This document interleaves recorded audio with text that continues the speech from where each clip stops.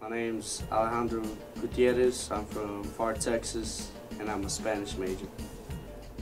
Seguin is kind of like the Valley, except maybe the economy is a little bit worse.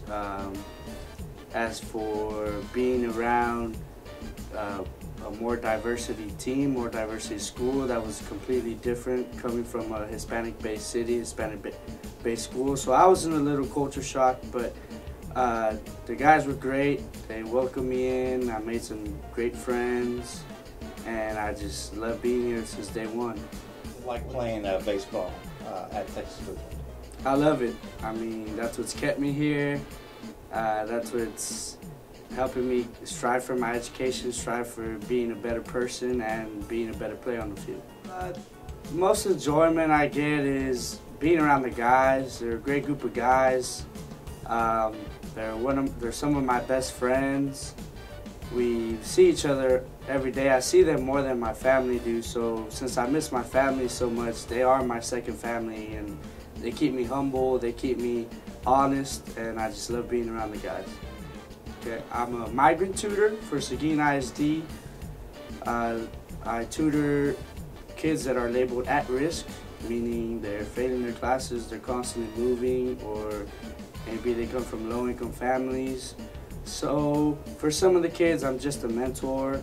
I talk to them a lot, talk to them about what's going on outside of school, just kind of distract them from their problems. A lot of them, I help them in any subject they need, because a lot of them are mainly Spanish speakers or another language, so they have trouble because they just moved here and they don't really have friends. So I kind of become their friend, kind of help motivate them, like, hey, it's possible, you can do it, all you need to do is work hard, and I guide them through their work. Work in English, or how does that work? Most of them can speak English.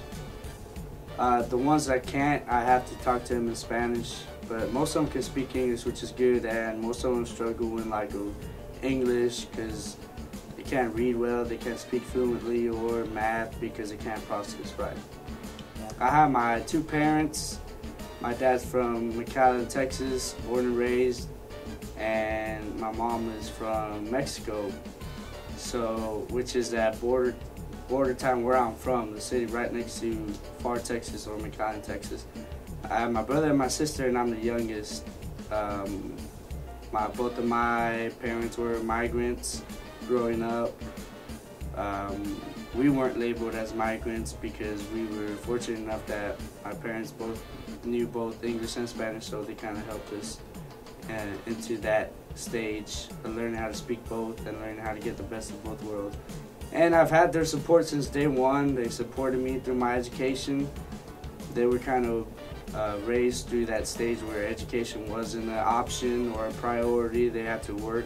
So they knew what it's like and the struggle that they had to go through when they weren't able to get their education, and they wanted to make sure that I got mine and I wasn't going to struggle just like they did. I graduated in May, and I plan on going to grad school. I want to either study Mexican-American studies or study bilingual communication. I've heard of some great opportunities of being a translator, maybe in a courtroom, maybe for the government, or I just maybe want to be a professor in the college classroom and teach Mexican-American studies.